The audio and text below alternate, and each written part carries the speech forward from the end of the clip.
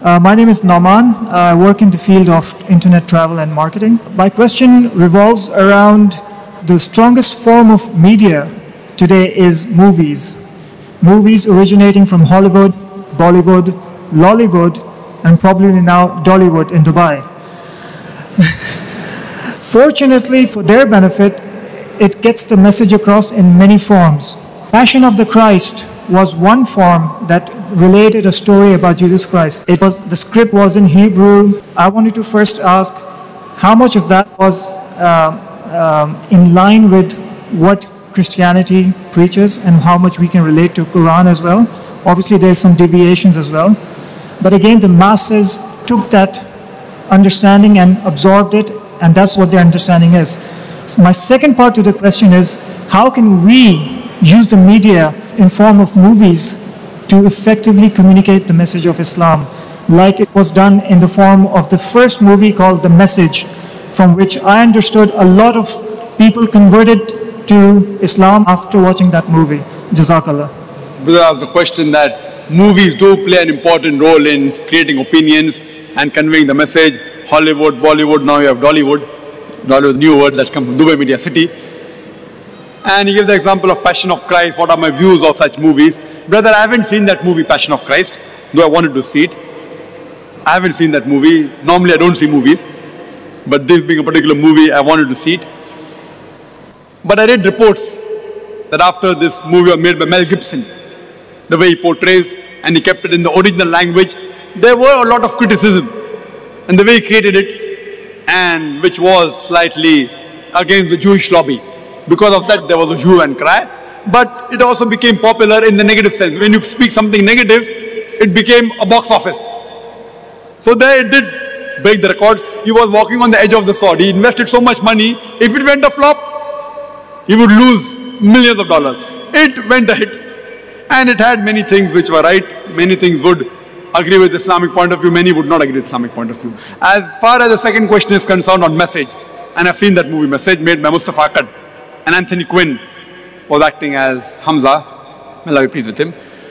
The way the movies were made was excellent. I really appreciate it. One of the best movies on Islamic lines, I would say, is The Message.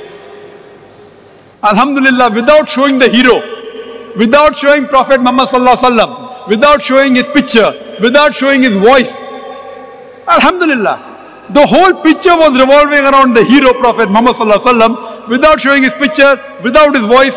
Once they show his camel and his staff, that's it. But the way the angle of the camera was, that to show that the Prophet did not like and he turned his face away, then the angle of the camera changes. So the direction was superb. It was a masterpiece. And we do require such more movies, but the budgets of these movies are big. It runs into millions of dollars. Millions of dollars. So the budget is there. But it did make a lot of money, Mustafa Akkad. Then he made another film called as Umar Mukhtar, talking about not 100% Islam, but talking about a Muslim, which also did create a box office and all. We do require such movies, but we see to it that whatever you create, it should be on lines on Islam, Quran and Sharia. There were some things which I don't agree, everything of Message is right. As a whole, it was good. There were things which were wrong also in the Message movie, but as a whole, it was good. As a whole, it was good.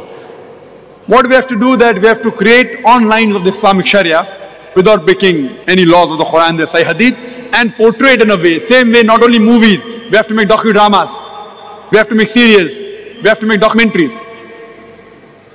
Because in the media, it is a white elephant. White elephant. You know, if you know about Kaun Banega Crorepati, it was a copy of Who Wants to Be a Millionaire. On an average, they spend $1 million, more than 4 crore rupees only on one episode. One episode only. 45 to 50 minutes. In Bombay, where labor is cheap, Amitabh Bachchan is expensive. So the thing is that the budget is there. Surely those people who are philanthropists who would like to sponsor such, they should sponsor such films and make such films so that we can convey the message. But I yet believe, Makaru makar Allah wallahu khairul makirin. The new movie that has been made, The Kingdom of Heaven, it was made by a very famous director, and he portrayed incidents how the Crusaders attacked and they killed thousands of people, and then Salahuddin, the hero, he comes and he showed us the hero. There was a big hue and cry in the Western media that how could he make such a film? He's a Christian.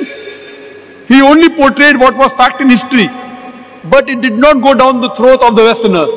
There was a big hue and cry, but because the person was a very famous director, Alhamdulillah, it did not do much damage. But if a non-Muslim makes such film, The Kingdom of Heaven, that film also I did not see, but I read the reports, that it did a marvelous job. It conveyed the true picture to a great extent. So such films should be encouraged. Hope that answers the question.